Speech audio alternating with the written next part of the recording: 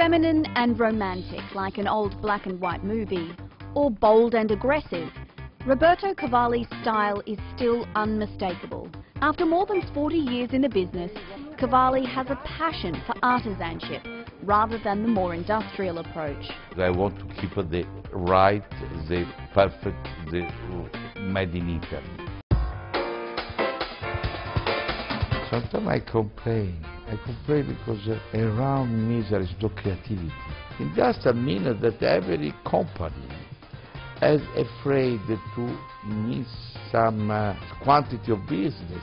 Sometimes I feel they don't give the space to the young designer to become important.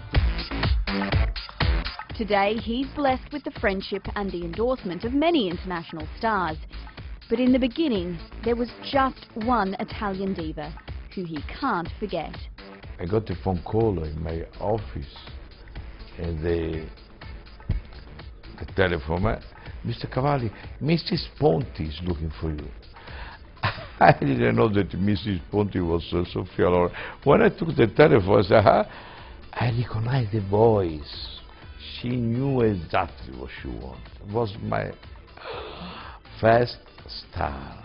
What will become of the company in 10 years' time, he says, lies in his children's hands. The future of Cavalli is with them. The factory, my company, is Cavalli, the name of them is Cavalli. That